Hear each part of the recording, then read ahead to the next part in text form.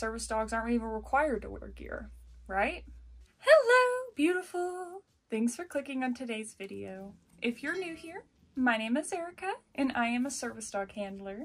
He is sitting just off screen over here.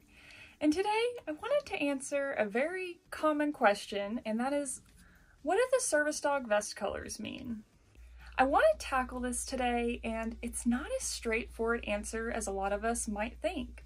Some people might think service dogs have to wear a red vest. Other people might think they have to have an orange collar or leash. Some people might think that service dogs have to be showing an ID at all times. And I'm going to say right now that it depends. It depends on where you live and what the laws are where you live. And I am in America. So in America, we are covered by the American with Disabilities Act. And it does state very explicitly in the ADA that service dogs are not required to wear any special type of harness or gear. Well, that's pretty cut and dry. Okay, so they don't mean anything. Service dogs aren't even required to wear gear, right? But then, if you are watching some of my videos about the United States service dog laws, you might have been privy to a couple times where I mentioned service dogs wearing specific colors. And I want to go a little bit more in depth in that today. So I do want to be very clear that the federal law does say that you aren't required to wear any special type of color. You can put your dog in red, white, blue, or zebra print, whatever suits your needs. Your service dog can wear whatever you want them to wear. The training is what makes a service dog, not the gear or the identification. When it comes to the state's laws, typically there's a section about when cars are passing a service dog handler. And if that service dog is wearing like a guide harness that signals that the person is blind, or if the dog is wearing a bright colored leash and collar, then there's special rights afforded to these people that require cars to stop and allow them to pass. And this is a safety measure because typically when a dog is in a guide harness, their handler is visually impaired. And typically, when the dog is in a bright orange collar or leash, the handler is hearing impaired. And why do I say the orange collar for the hearing impaired? In Oklahoma, my state, they do have a provision that says signal dogs should wear an orange collar. In Maryland, their state law has a service dog license, and that license is orange. They also mention the orange leash and collar. But there's a lot of states that mention the orange leash and collar combo, especially in the case of hearing dogs, like Minnesota, Connecticut, Tennessee, and Virginia. But something that I thought was really interesting in Washington state law, certain towns like Buckley and Calumet, Washington, they have a pretty strict pit bull ban that's outrageous to me and broke my heart to read.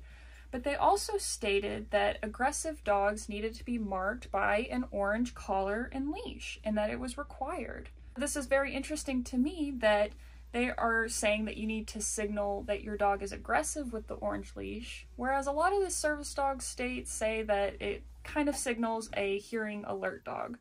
And now I'm not saying that your dog has to wear these bright orange colors if they're a hearing alert dog, but it does seem to be a pretty common theme throughout state laws, and while it's not federally required, it might be more helpful to identify your dog as such.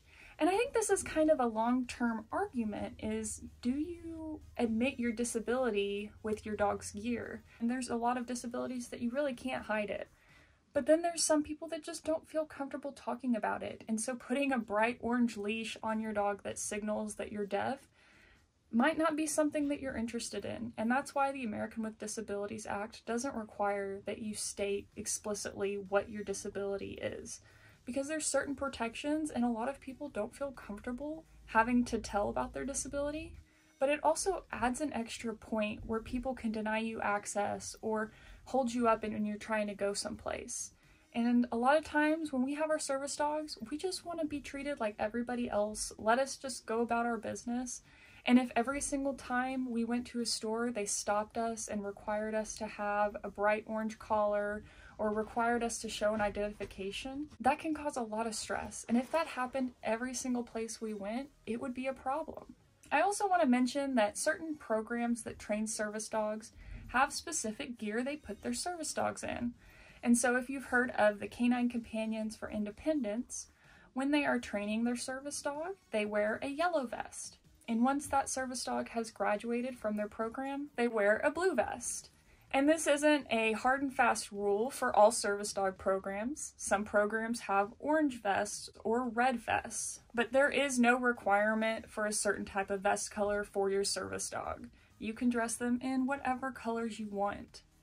I have found different resources that talk about colors of leashes, and this typically applies to regular dogs, but it seems like there's been some initiative to try to define certain leash colors for different types of dogs. And so a red leash under this system is signaling caution, like maybe your dog's not friendly or maybe they just need extra space. A green leash means your dog is friendly. A yellow leash might mean the dog is up for adoption or might mean that the dog is nervous and to approach slowly. A blue leash under this system might mean that the dog is training or that they're training to be a service animal. And an orange leash under this system is a signal for no dogs, that your dog isn't friendly with other dogs. So here, an orange leash means the dog might not be friendly with other dogs, whereas in another place, the orange leash might mean they're for a deaf or hard of hearing dog, or in another state, it might mean they're an aggressive dog. They say under this system that a white leash might signal that the dog is deaf or blind, and a purple leash means do not feed my dog. So it really is a kind of crazy thing to think about, all of the different colors, and there is no meaning. At the end of the day, dress your dog in what you want to dress them like. But I wanted to talk about this because I know a lot of us say, hey, any color, but there are instances where different color leashes are written into the state law.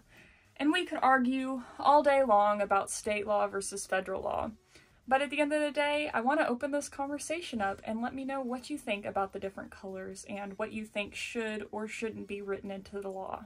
Let me know if you learned something in today's video and if you have any video requests that you'd like to see me cover in the future. Thank you guys for watching, and I will see you in the next video.